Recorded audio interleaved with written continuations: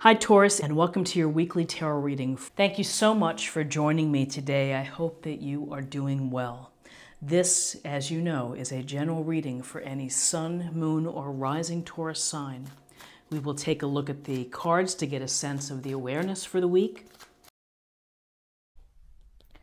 Okay, so we have the Ten of Rods, we have the Seven of Pentacles, and we have the Ace of Pentacles. So the Ten of Rods, we see this man pushing the wands up the path toward the castle.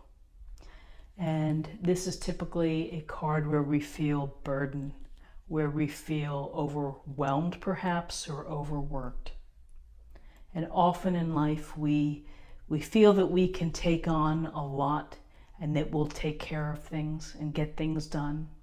And we don't really think about the impact of that until afterwards, until we get a little more tired or exhausted, or we get, our immune system gets affected, we get sick, and we begin to think, well, why am I doing all of this? And so it's something to think about in your life is, are you doing too much? Is there something that you could take off your plate and to assign or to delegate to someone else? And this can be in the context of your marriage, your relationship. You may feel that you're doing all the heavy lifting in a work relationship with a team. And everybody knows that sometimes within a team that some people slack off while others do twice the work. And so if you're in a situation where you're really feeling overworked, overburdened, you have a lot on your plate, maybe it's financial concerns, whatever it is, but it's there. And, it's something that you have to really think about and to deal with, because if you don't, then resentment can creep in. And again, when you are not happy with a situation, it impacts your health.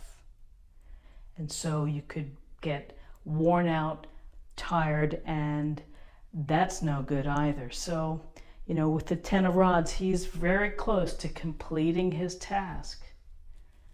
And there is determination, and there is strength to be able to carry those wands to their destination and to get it done. And I would say that at certain times in our lives, yes, we do take on a lot of responsibilities and a lot of obligations, particularly if you're hustling to get a graduate degree or to finish school or to, raise a family. You just have a lot going on and you feel like, wow, I'm tired. How was there ever a break? And yes, ultimately there will be a break. But to the extent possible, try to get help and ask for help, or to say, I can't do this all by myself. I need assistance. And you have to speak up, because if you don't speak up sometimes in life, then things don't change, people don't listen, and how will your life change if you don't articulate and say, this is what I need? So with this thinking of working hard, pushing these wands up the street, here's the Seven of Pentacles. And in this illustration, he looks woeful, but he's taking a break from the hard work. So here's the message, which is, you might need to take a break. You've been working hard, you're oh so close, but there's no harm in taking a time out. And he's in timeout, and he could be in timeout because he's tired. He's saying, when is this ever going to be finished? I don't know that I have the patience for this darn bush to flourish. And he may be thinking, gosh, I need a break, but then I'm going to go back and I have a better way of doing things and it's going to be great.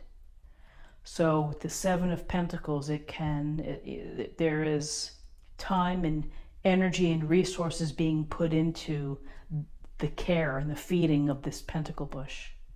And so you're nurturing it. And again, that's your energy. And so taking a moment to step back and to catch your breath is good. And that's a wonderful message, because you know what? Doesn't mean that you have to quit. You're very close. And, you know, we see the Ace of Pentacles here. This Ace of Pentacles is the promise or the potential of prosperity and abundance within your life. And the Pentacles are saying if you nurture the seeds of hard work, of your common sense, or the plan that you've put into place, then you will have abundance, not only professionally, financially, but also spiritually. It's just an amazingly positive card of goodness all around. And so if we look at this, we see a lot of hard work within this, and we may be feeling tired from it and exhausted and thinking, what's the point of this?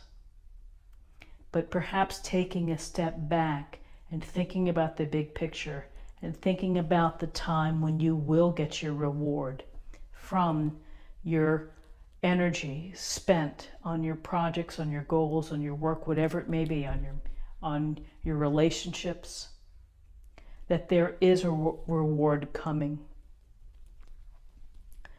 And on a literal level, you know, the Ace of Pentacles is always, can be unexpected windfall, found money, money in your pockets when you're ready to put your jeans in the laundry, or, you know, you find a penny in the parking lot.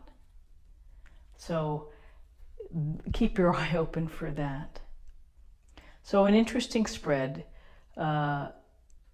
driven, I think, by the 10 of Rods and this feeling of a lot going on that you are in charge of, that you're handling, that you're responsible for, and that you may need to take a step out just to catch up and maybe to reassess, look at things, and then get back in. And that to get back in, ultimately, you're going to have the reward that you're hoping for. So let's take a look at the numbers. We have 10, 17, 18. And 18 reduces to 9, and 9 is about nearing completion. It's about spirituality and wisdom, idealism perhaps. And finally, to close the reading, I'm going to choose an oracle card, and we'll get a little more information.